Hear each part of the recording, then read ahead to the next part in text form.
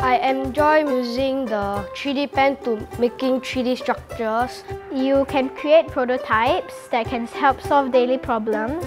Because it requires our imagination and there is an endless possibility of what we can create.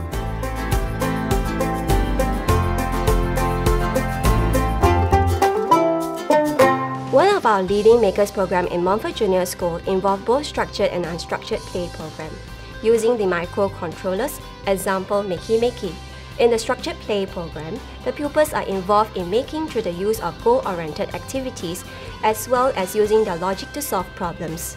One of the key objectives of makers education is about creating the maker's mindset that encourages pupils to believe that they can do what they want to do and that everyone can make. The coding program utilizes a microcontroller and is a collaboration between the art and music department. This program is anchored on the design thinking pedagogy and computational thinking skills.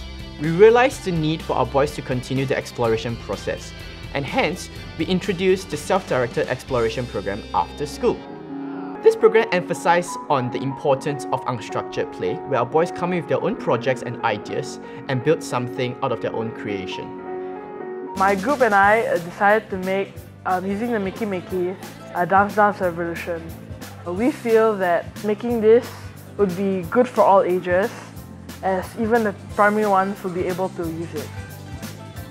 Through this unstructured play program, we hope that our pupils can develop creative thinking skill, be resilient and resourceful, and at the same time, enjoy learning and be a lifelong learner. I would like to make more interactive projects for people to exercise. Make 3D structures. Create a piano using recyclable materials. Make a recyclable guitar that uses recyclable wood. Make more instruments with Makey.